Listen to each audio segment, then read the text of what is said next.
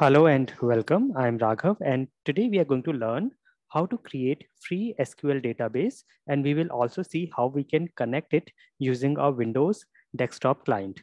Now, during testing, a lot of times we need some demo database, some free database that we can use for our testing. So today we are going to see this, and we have two options. We can go online and create a free MySQL DB, or we can also create a free MySQL DB on Amazon Web Services, that is AWS.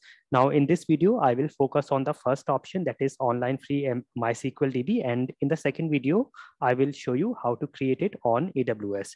So here, I will go to freesqldatabase.com. Go to this website, freesqldatabase.com.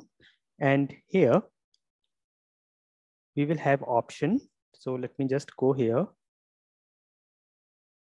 Here, you can see we have this free MySQL database. Here we will have a single database. We can create one database, and the database space will be starting from 5 MB.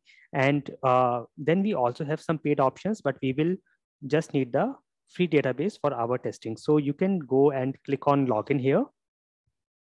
And for the first time, you will have to click on register. So go and click on register, and you can give your email ID here and click on register. You will get a link on your email from where you can set your password. Now, in my case, I have already registered. So I will go to login, and I have used this email. So I'll just copy this and log into my account.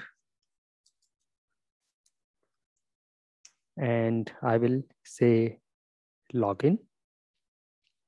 And here, after you log in for the first time, you will see this option, complete my registration. And you will have to select your country or location here and say complete my registration. And you can see here, we have this option. We got our account. We have one database available. And as of now, we do not have any database. So click on start new database, and it will create a database for you. So here,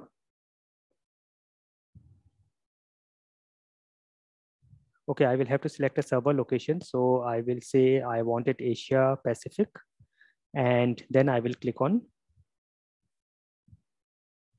start new database. So you can see here, the database is created. This is the database host name. This is the database name, the username, the password you will get in your email. And you can see it is saying, please wait. It can take a few minutes, and then you will get details on your email with the password and all the other details. So wait for a few minutes, and then you will get all these details. So let me just go and check. And yes, I have got this email. So this I have already done. Let me wait for the other email where I will get the details about my database. And yes, you can see here I have got all the details. My database is now up, and I have got all these details. Let me copy this in my notes. So I have got these details here. This is the host, database name, database users, database password, and port. And sometimes if you have to connect it through some programming or scripting, this is the connection URL that you can use. So here, this is my database host, and this is the port, and this is the database name is this here. So this you can use when you are trying to connect it through some external tool or in a program, you can use this. So we have got our database. Now let us see how to create the tables. So you can see here, we have got a link to go to PhpMyAdmin. You can go here, and this will take you to PhpMyAdmin. And again, you will have to connect it using your server username and password. So this is my server or the host.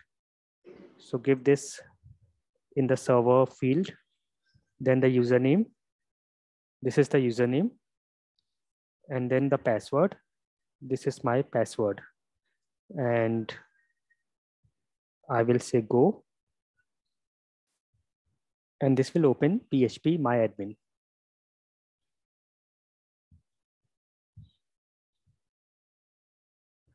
Okay, so we have got our database. This is our database here. And you can go here. Now here, I can create a table. I can give some name, let us say employee, and this is a number of columns. Let's say I want 3 columns, and I will click on go. Now here, I will give the column name. Let us say I want first name here, which should be of type varchar and length, let us say 20. Then I want a last name here, again of type varchar and length 20. And I will take age of type int and length 3. And then I will click on save.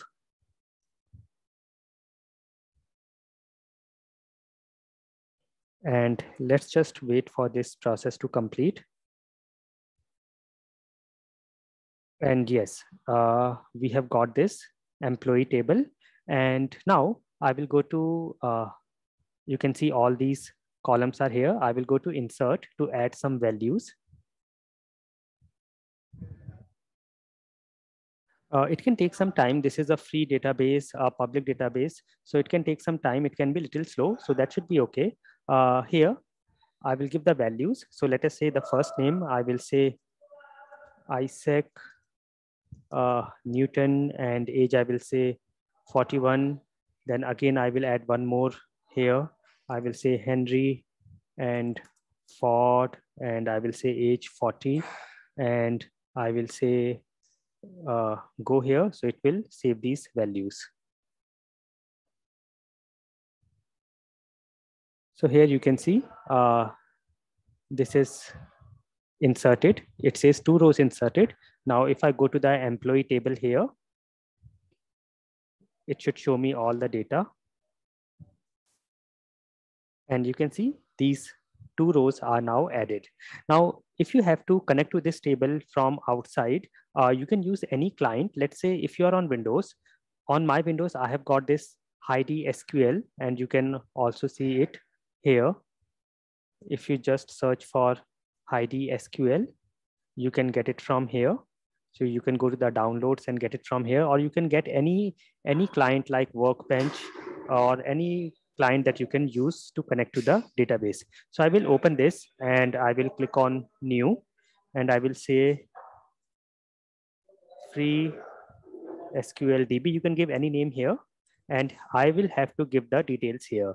So in the drop down, we have Maria or MySQL. This is what I will select. Library, I will keep with the default. Now I need to give the host, the user, and the password and the port. So the host should be, this is my host. I will copy this and add it here.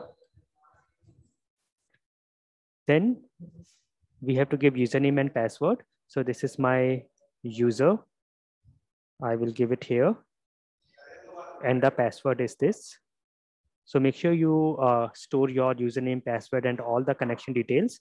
Port is 3306, which is fine. So this is the port number. And then I will click on open. So let's see if it is able to connect to the database. And yes, I will click on yes. And you can see it is connected to the database. This is our database, and it should also show us the tables. We have the employee table here. And here you can see all the details are here. If I go to check the data, you can see we have got our data here.